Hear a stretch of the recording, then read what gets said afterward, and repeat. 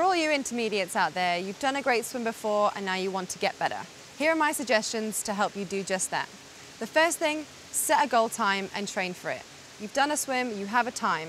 Now, realistically think about what time you can improve on and start training for it. The only way you're going to do that is by doing it consistently. So my second tip is that consistency. You're not going to do it by cramming all that training in the week before the race. You're just going to get tired. So in the weeks and months leading up to the race, consistency is the key. And last thing, working on your pace on race day. I always try and back end my swims. Anything I do is all about making the last bit better than the first bit. So you will be nervous and you'll want to sprint the start of your race. Don't do that. Nice and calm, and your race will be great. For more information, head to greatswim.org.